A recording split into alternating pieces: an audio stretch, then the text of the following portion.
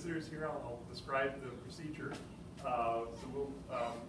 Bates will give a lecture of approximately 45 to 50 minutes on his material, his dissertation, and then we will follow with about a 10-minute period of questions from the general audience. And when that's done, I will excuse everyone who's not on the examining committee from the room, and then we will have a private examination with Mr. Bates, and then we will excuse Mr. Bates, and the committee will deliberate and reach our decision.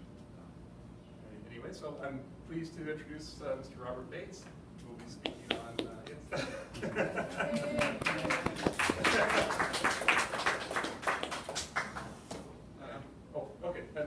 proceed.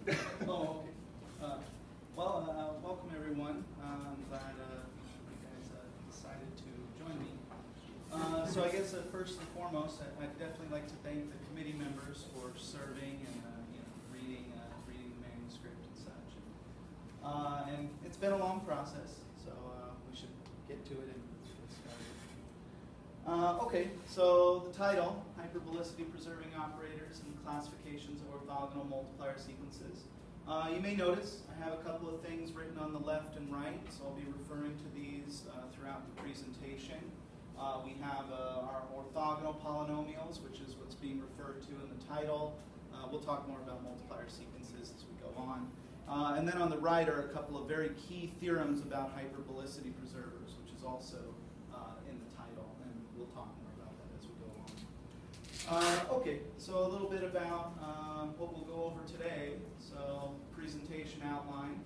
We'll go ahead and discuss a couple of definitions. I'll then take you through a brief history of how we are, where we're at, and then some of the main results of the dissertation. So quadratic operators and polynomial interpolated eigenvalues and so on and so forth. So certainly the dissertation is quite long. It has a lot of little results here and there, but I've tried to pick out a couple of key ones that I think would be important, to maybe review and present.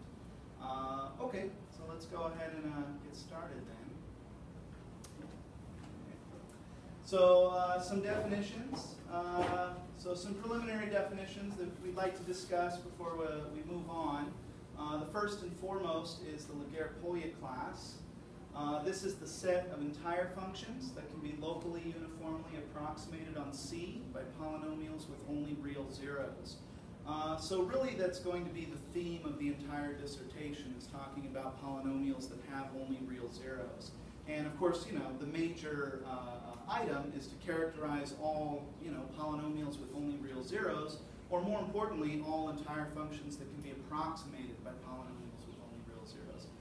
In fact, the Riemann hypothesis itself can be stated in terms of a particular function that may or may not be in the Laguerre-Pouillet class, that is, may or may not be approximated by polynomials with only real zeros. So it's certainly a very important topic, and many people have taken a look at it. Okay, so just to make a note, polynomials with only real zeros are typically called hyperbolic, and that's where the names are coming from. We have hyperbolicity preservers, for example, which are operators that map polynomials with only real zeros to more polynomials with only real zeros. And in general, anytime you use the word hyperbolic, when you're in this field, of course, we're talking about polynomials with only real zeros. Some of our favorite polynomials with only real zeros are these ones right here, the classic orthogonal polynomials. These are some of the most studied non-trivial polynomials with only real zeros. And of course, they serve more than just, they serve a better purpose than just being, examples of hyperbolic polynomials, but we'll discuss those as we go through. Okay, so we continue on a little bit with our next definition, the Jensen polynomials. So if you start with a function in the Laguerre-Pouillet class, it doesn't have to be in the Laguerre-Pouillet class. Let me back up for a little bit. So if you just start with an entire function, and it's written in, the Taylor series expansion, gamma k over k factorial x to the k, then the nth Jensen polynomial is defined with this binomial coefficient using the original coefficients of the entire function. And what we find is that the Jensen polynomials play a very key role in in functions that are in the Laguerre-Polya class. So in particular, I think Jensen himself showed that a function in the Laguerre-Polya class will be approximated by these Jensen polynomials, and all those Jensen polynomials will have only real zeros. And so in general, we can use the Jensen polynomials to characterize the Laguerre-Polya class. So every entire function has a collection of Jensen polynomials, and etc. An interesting point is that the Jensen polynomials can be calculated with a generating function. So in general, when you formulate a series with two unknowns, here we have an x and a t, then that series is called a generating function. And in particular, there's a very beautiful relationship here, which is that if you want the Jensen polynomials of f, you simply substitute an x and a t, and then you times it by e to the t. And if you do that, you do end up with a series that has the Jensen polynomials as coefficients. Okay, so let's go ahead and continue on then. So interlacing polynomials. So two polynomials, f of x and g of x, are said to have interlacing zeros. If f of x and g of x have only real zeros, they're within a degree of each other, and every two zeros of f contains a zero of g between them, and vice versa. So in other words, their zeros kind of do a meshing pattern. And well, we pull up some examples to demonstrate what interlacing polynomials kind of look like. So you kind of see you have a dotted line, it's got a couple of zeros, but then you have the solid line, and the zeros of the solid line lie between the zeros of the dotted line. So these are a couple of examples from Fisk's book. Very good read. So if you ever want to study about interlacing polynomials, he has a 800-page book. It's a nightly read, I guess. And he's got some pictures in there on what interlacing polynomials look like. Okay, so let's continue on then. Oh, we may also notice that one of our main theorems over here on the right uses this symbol with the double lines. That symbol means these two polynomials have interlacing zeros. So one of our main results from not my main result, Brandon's main results of 2011 is that the QKs in a differential operator will in fact have interlacing zeros. Okay, so the next definition is stable. So a polynomial p of x is said, a polynomial p of x is stable if all the zeros of p of x lie in H plus closure. So we went ahead and closed the upper half plane. If we wanted it to be strictly stable, then we could remove the bar, but it's much easier to include the bar. Or all the zeros of p of x are in the lower half plane. So you have them in the upper half plane or the lower half plane. Because real value polynomials have zeros in conjugate pairs, then it turns out stable is equivalent to being hyperbolic if you're a real value polynomial.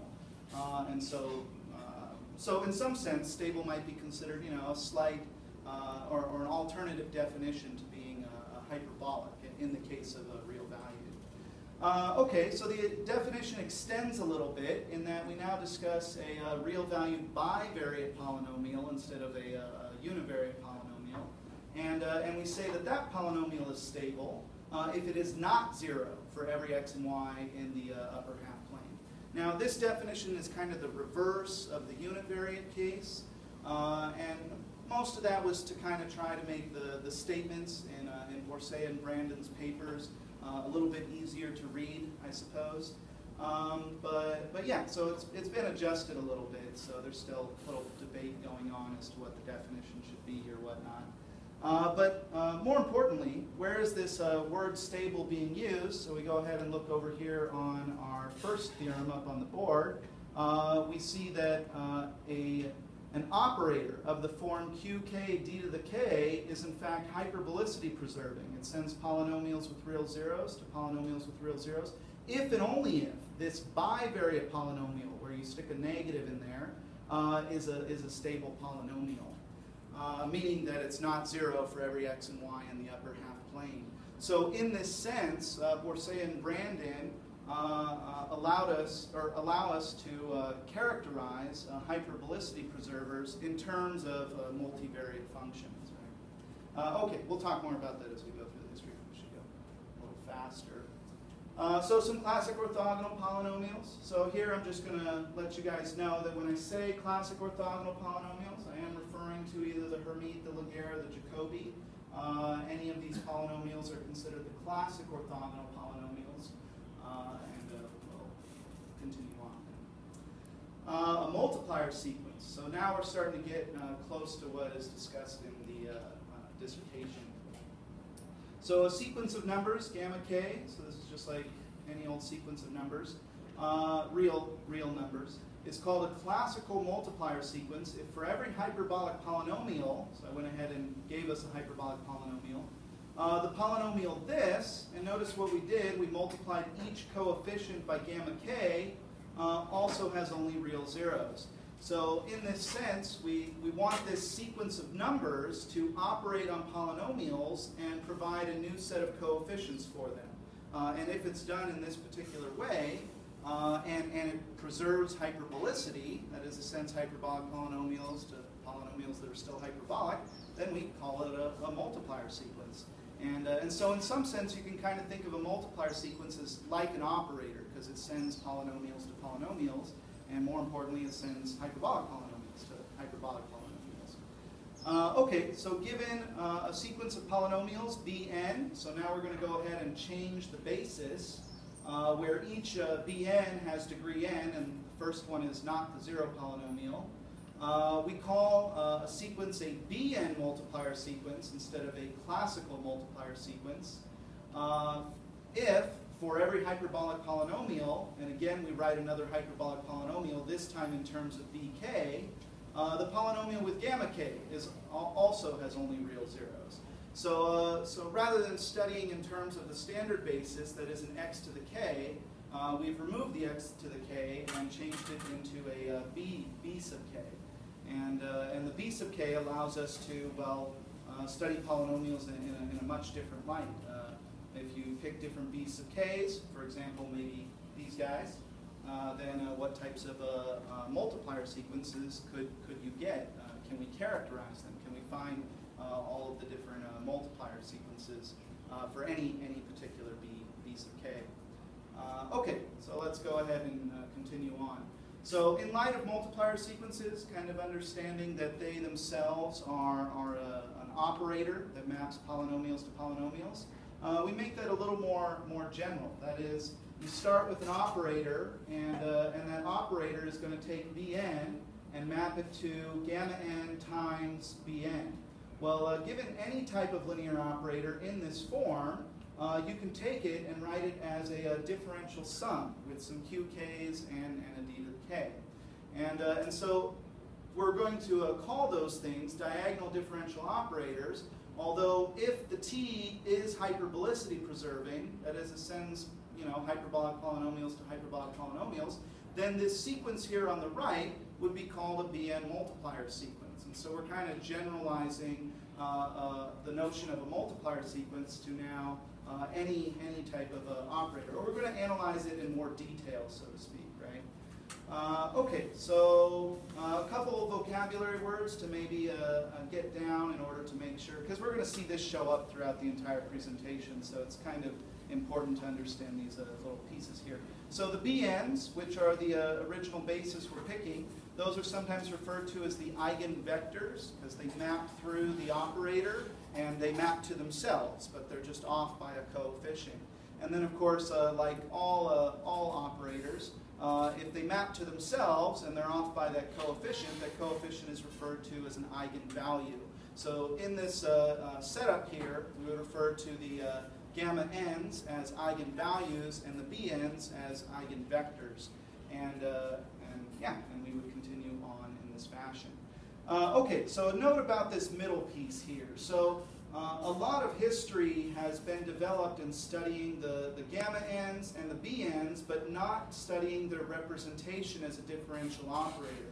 So this is really a new type of thing, and it was established in 1959 by Ph.D.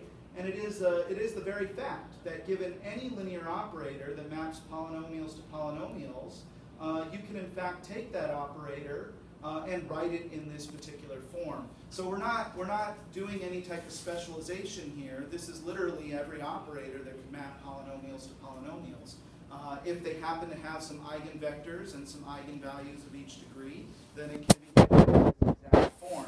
And so we want to take this setup, this diagonal differential operator, and we want to discuss what properties on the gamma ends, what properties on the b ends, what properties on the qk's give us hyperbolicity preservers.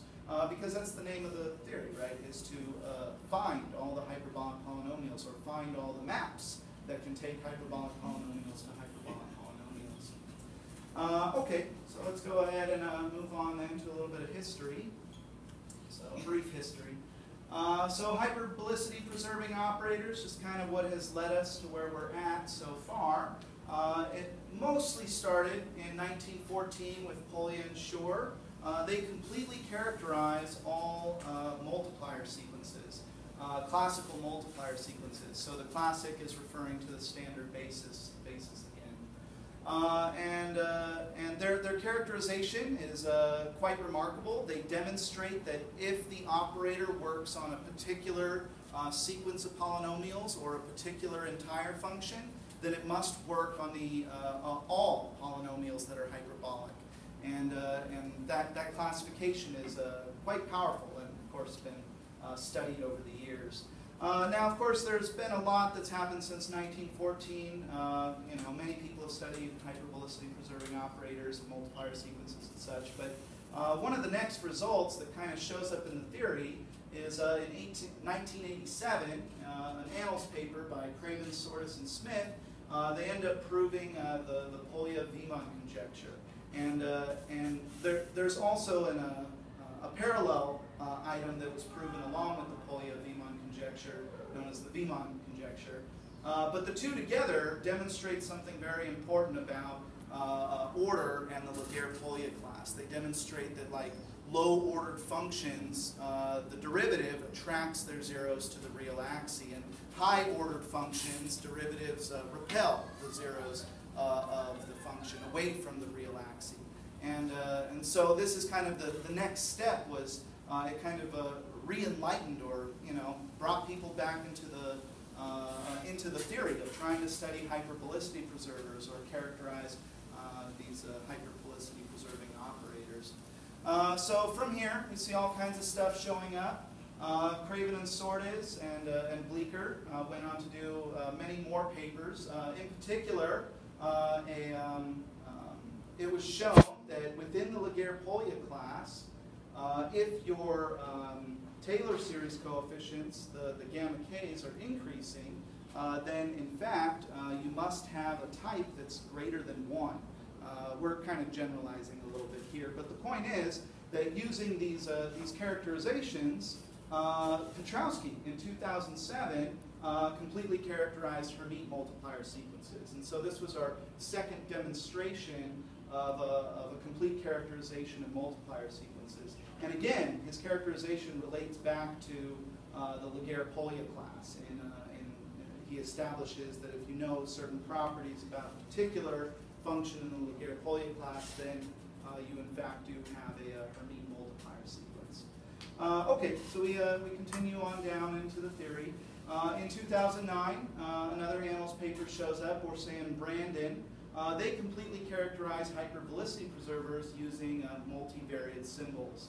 Now they ended up giving 4 different theorems. One was for finite order, one was for infinite order, and then 2 were for stability preservers, not hyperbolicity preservers. So over here on the right, this is the exact statement that we've been working with. This is the 2009 statement, which is that hyperbolicity preservers are related to this multivariate characterization. Now, this theorem is wonderfully beautiful in that it demonstrates a strong relationship in how these hyperbolicity preservers are related together, because they're all related by these multivariate polynomials. But of course, one of the issues we have with this theorem, even noted by Borsea and Brandon, is that it doesn't, it extends the problem to a more difficult one.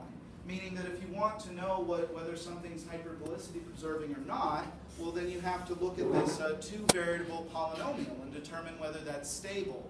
Well, if you wanted to know operators that preserve two-variable stability, well then you got to go and start looking at three-variable stable polynomials. And then if you want to know something about three-variable stable preservers, you got to go to four-variable, and so on and so forth. And so the problem kind of extends off to infinity, and it doesn't really bring back the spirit of Polya and Shor and Petrowski, in that we want to know something about the Laguerre-Polya class that defines our hyperbolicity preservers.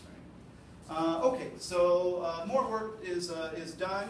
In 2011, Brandon establishes that if you have a finite order hyperbolicity preserver, then the coefficients, the QKs within the operator, must have interlacing zeros. And again, this is our second statement over on the right-hand side.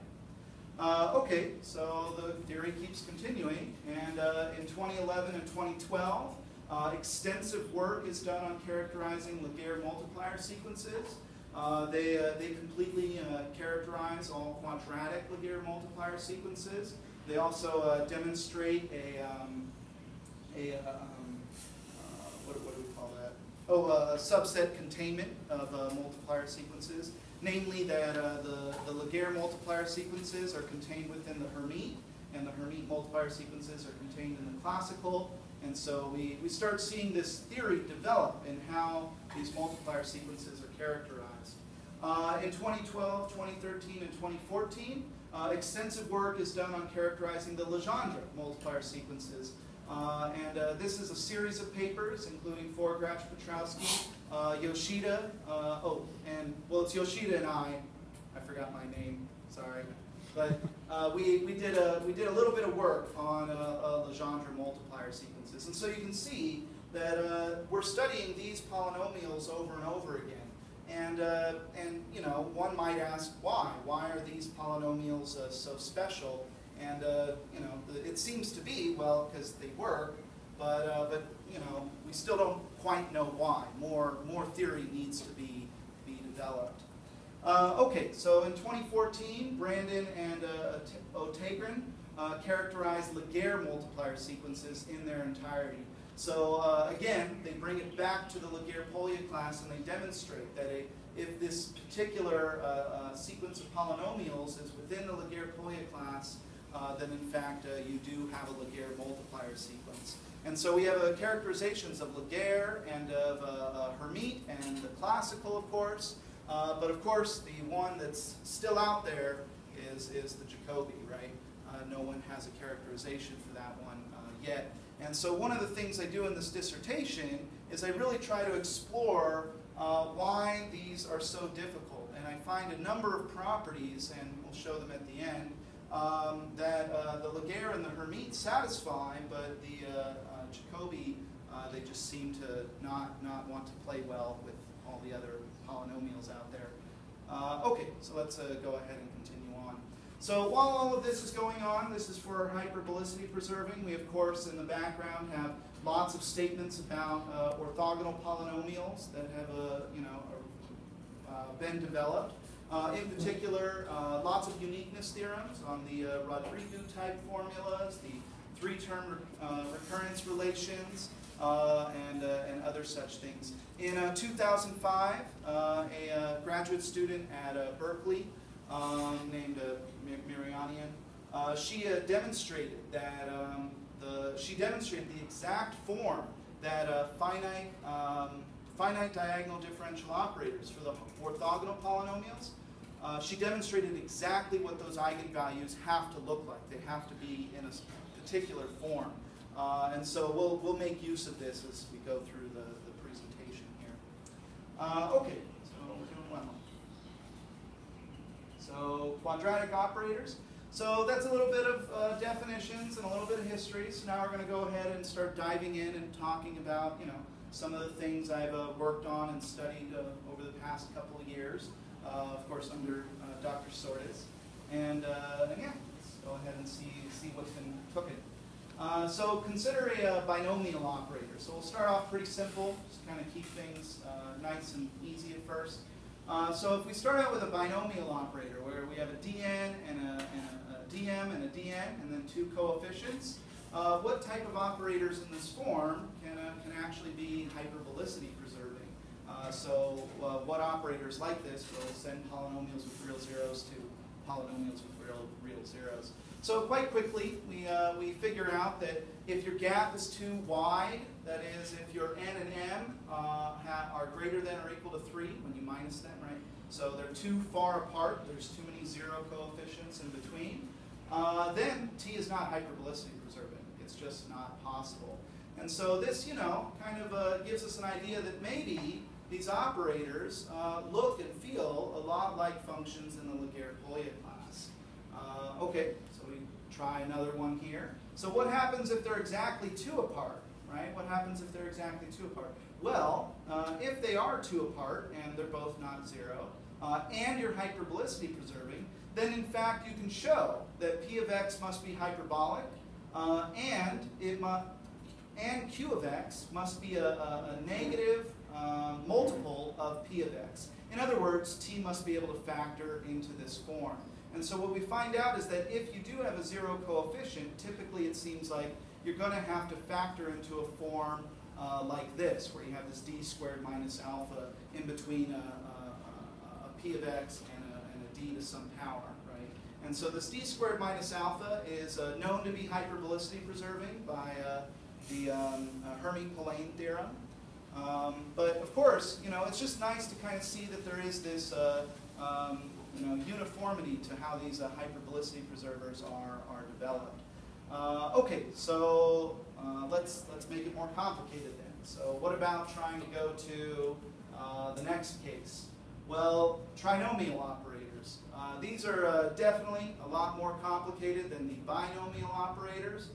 In fact, they're so complicated, we're going to put some restrictions on it. We're not going to let the qk be greater than degree 2, the q1 be greater than q1, and the q0 will be a constant. So we're going to force that to happen, and we'll assume that they're not the 0 polynomial. We don't want to have to deal with that case. It was kind of addressed in the previous cases anyway.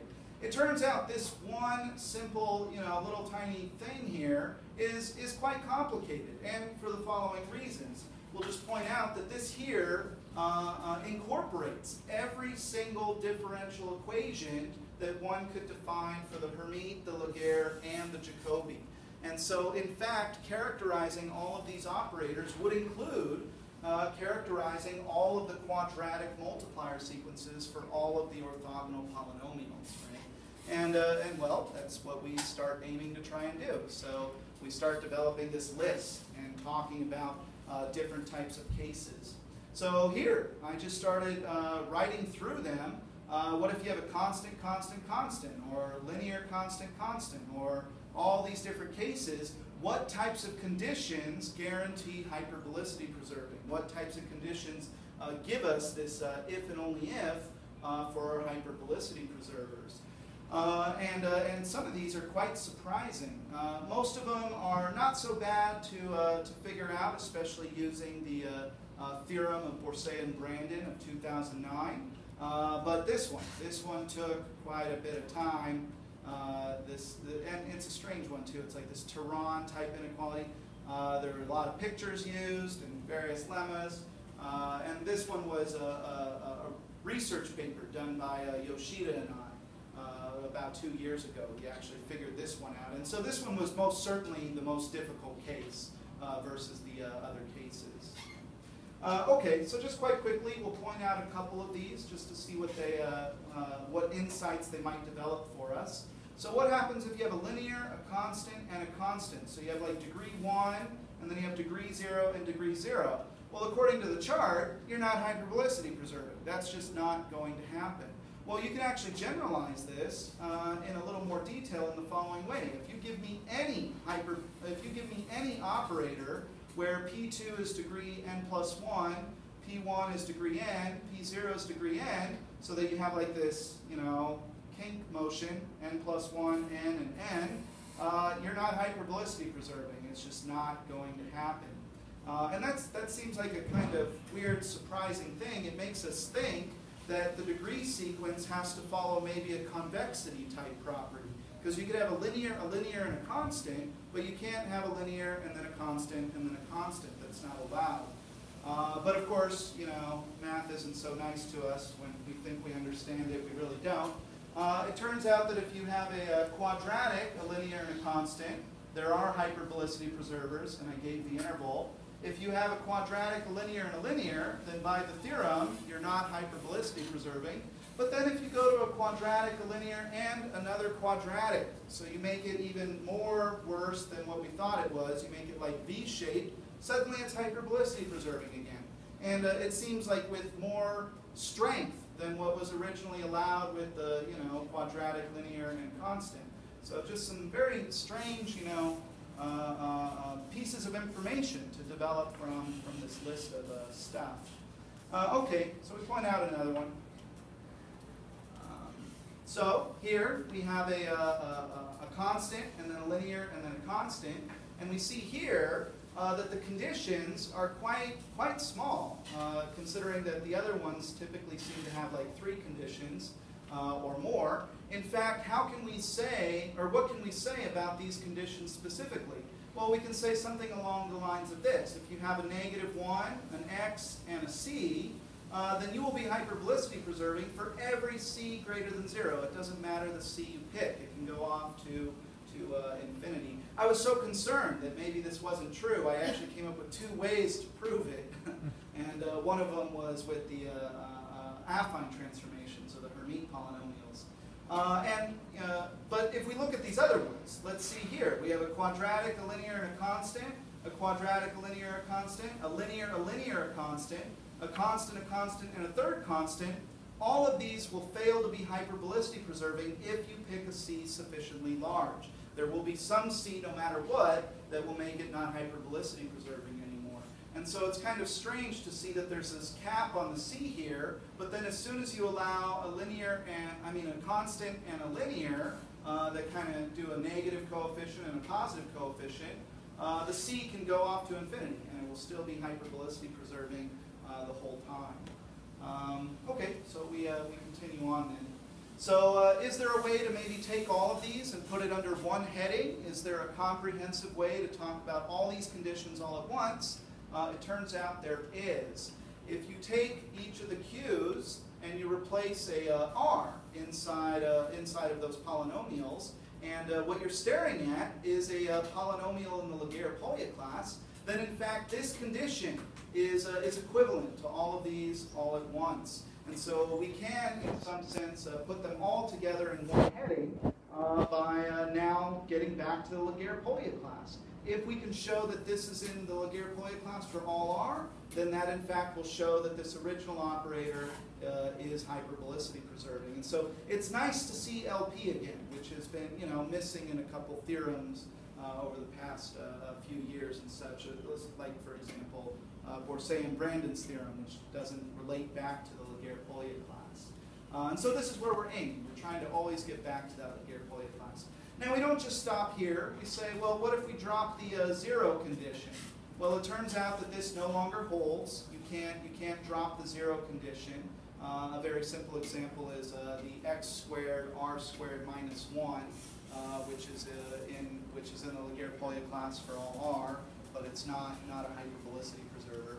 But we do develop another strange inequality. This is what we've denoted as the Turan-Wronskian inequality. We're not quite sure what to make of it, but this was found by Yoshida and I in our original paper a few years ago. And it is equivalent to this being hyperbolicity preserving, and you don't have to necessarily assume a 0 coefficient. And we can kind of see here properties of interlacing showing up inside of the inequality. You can also do something along these lines. Rather than, you switch the x and r, and you end up with a slightly different statement. And this inequality is exactly equivalent to this one, but only in the most complicated case. In the simpler cases, they aren't as related. So finally, we come up with, at least what we think would be a good starting point for trying to characterize all hyperbolicity preservers in terms of functions in the Laguerre-Polya class. And it's the following statement. If you have any non-trivial hyperbolicity preserver, then in fact, these two entire functions must be in the Laguerre-Polya class for any R. And so this is us coming back, in the spirit of Polya and Short, coming back to the Laguerre-Polya class.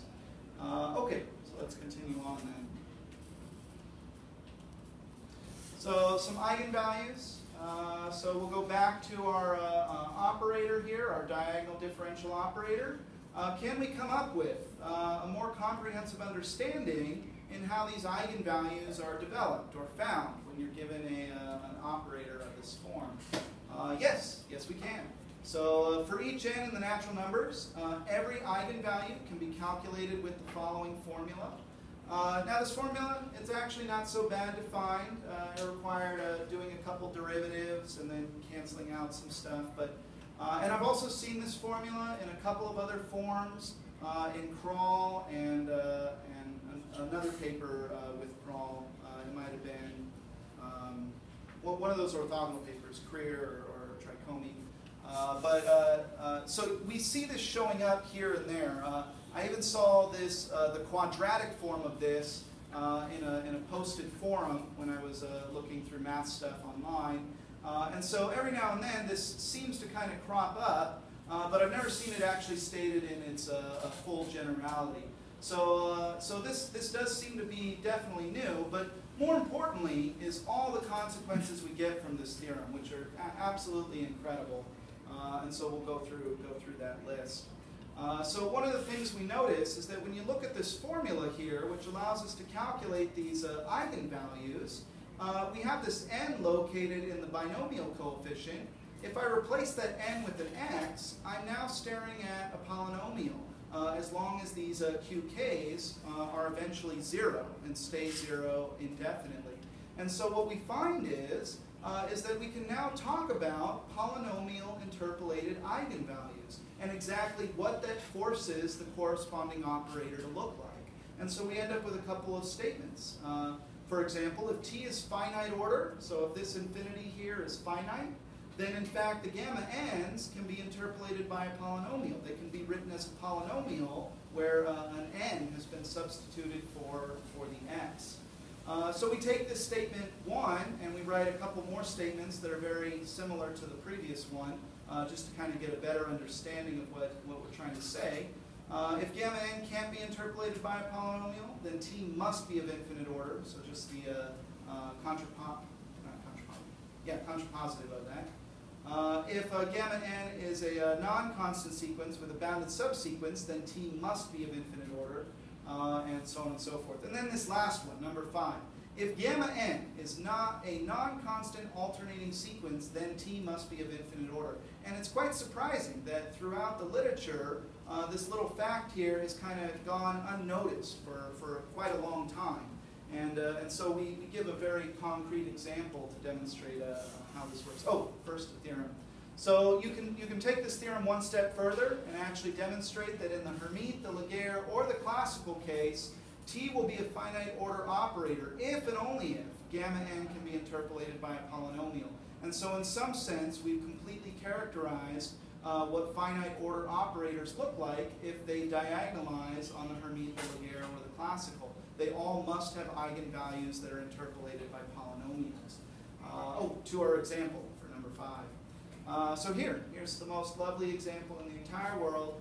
If you have a nice, lovely n as your eigenvalues on a Hermite polynomial, you get this beautiful finite order differential operator. But if you just take that n and you put a -1 to the n next to it, ta-da, it's now no longer finite. It becomes an infinite order differential operator, and that's what we've proven here, is that in fact this will go off to infinity forever. It will continue and continue forever.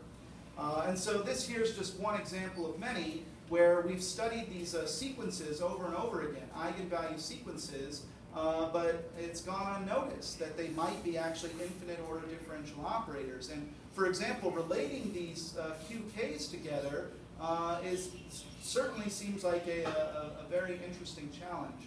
But of course, in the dissertation, I do give formulas that allow you to go from these two QKs here to all of these ones and vice versa. There is an interlacing relationship between them that I find for the Hermite polynomials in particular.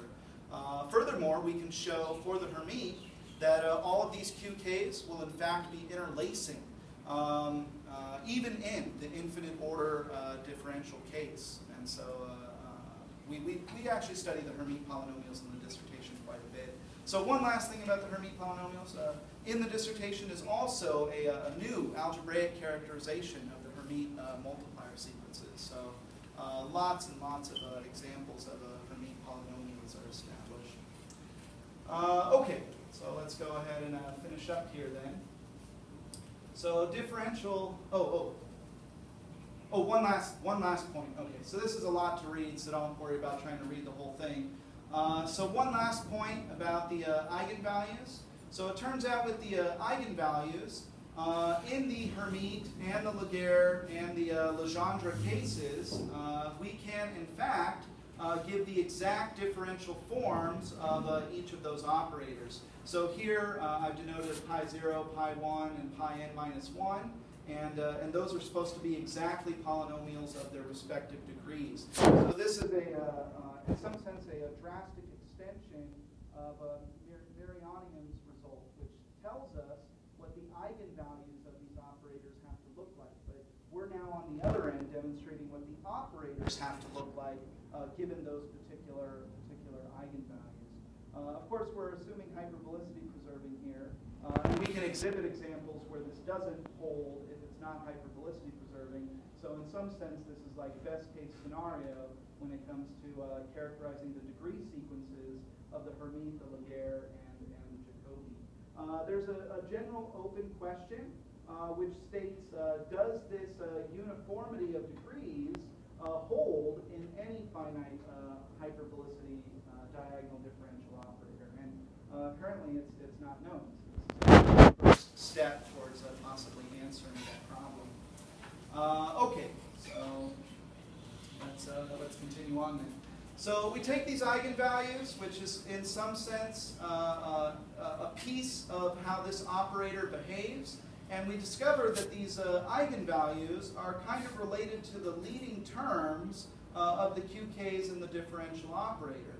So one thing we do in the dissertation is we say, well, can we take that a step further? Can we take these operators and maybe do more splicing to them, more cutting up, and maybe expand them into some type of special sum? And in fact, that's what we do. So one of our pinnacle results in the dissertation is that given any linear operator, we demonstrate you can find a sequence of classical operators so that T can be written in this particular sum.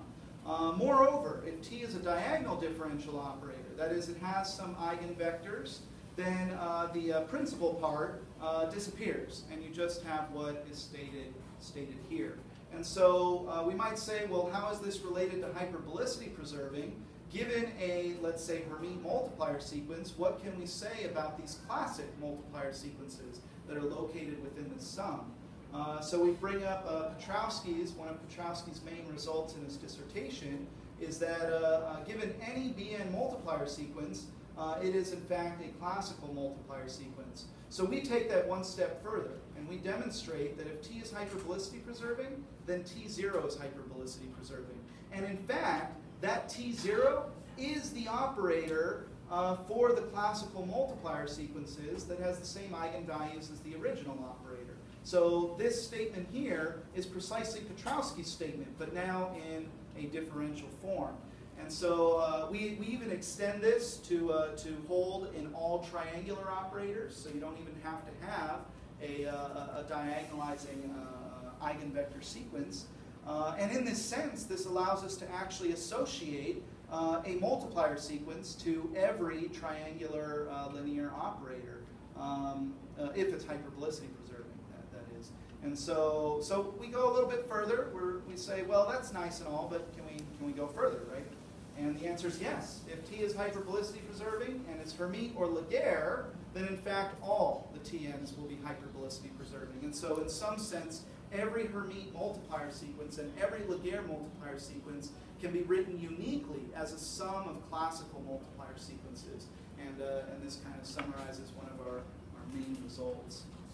Okay, so we go ahead and continue on again. So with respect to hyperbolicity preservation, how different are the Hermite and Laguerre polynomials from the Legendre? So we just give a quick list here. As we've seen throughout our discussions here, the Hermite and Laguerre diagonal differential operators, they're finite order if and only if they have eigenvalues that can be interpolated by polynomials. We have that as a statement. The diagonalizations of Hermite and Laguerre diagonal differential hyperbolicity preserving operators, that is the TNs, must also be hyperbolicity preserving. We go on to find a couple more properties. The Hermite and Laguerre polynomials can serve as the QKs in a hyperbolicity preserver. Not quite the QKs, you have to divide them out by a K factorial, but roughly speaking, they work in a hyperbolicity preserver. The Hermite and Laguerre monomial transformations are hyperbolicity preserving operators. So if you take x to the n and you map it to the Hermite polynomials or map it to the Laguerre polynomials, you have a perfectly fine hyperbolicity preserving operator. The Hermite and Laguerre polynomials are reversed Jensen or Jensen polynomials of functions in the Laguerre-Polya class. I really think it's item 5 that probably gives the Hermite and Laguerre polynomials all the properties that we see exhibited here. And I mean, that's just my own belief, but you know, math isn't run on beliefs, it's run on facts. So what is a fact then? All of these fail for the Legendre, and that's just a most unfortunate thing. Every time we think we're on to something very cool for the Legendre, they seem to not have any of these properties. And so just to make it clear, the Legendre, there are eigenvalue sequences for them that give infinite order differential operators, and they cannot serve as the QKs in a hyperbolicity preserver. And the monomial transformation for the Legendre polynomials is not hyperbolicity preserving, and so we have those as lots of examples just demonstrating the very unique nature of the Legendre polynomials and really why they are the next phase of study in hyperbolicity preserving theory. Okay. So we end with a couple of open questions. These are some of the main open questions within the dissertation. Thank you.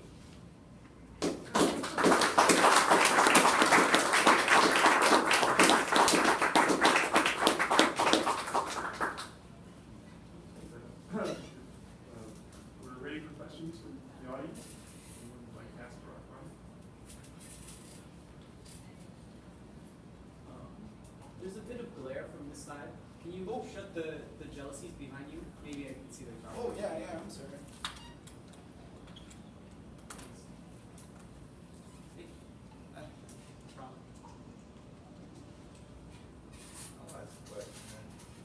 These all came from they all satisfied second order differential equations. Oh, these guys. Yeah. We didn't talk about the differential equations, but maybe do you think that has some effect on the therapy you're getting, as opposed to Legendre?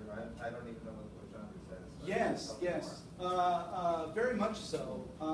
The differential equations for the Hermite and Laguerre, their eigenvalues are, well, you can modify them a little bit. They have simply an n next to them, like hn and ln. But the Jacobi, or we'll just do it for the Legendre to make it a little easier. The Legendre, they unfortunately have eigenvalues that look like this. And so I really think this is just a troubling problem within how these things develop. It's really this right here that actually allows the existence of infinite order differential operators that still have polynomial interpolated eigenvalues. So specifically, just to make it clear, if you write T Legendre n, and then put the Legendre, and then you calculate this guy, it's infinite order. And it's because if it wanted to be quadratic, it would have had to be an n squared plus n, and that doesn't happen with the Hermite and the Laguerre. So yeah, there's some property about the minimal differential differential equation there.